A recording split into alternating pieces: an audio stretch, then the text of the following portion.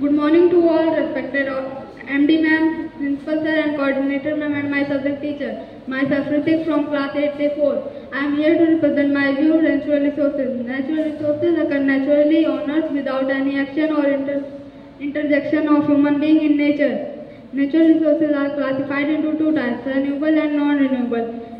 Uses of natural resources in our daily life. Plants use natural resources for photosynthesis, animals use natural resources for their survival, humans use natural resources in several ways like water for drinking and rocks for construction. Natural resources are like a gift for humanity. Thank you for giving me this opportunity.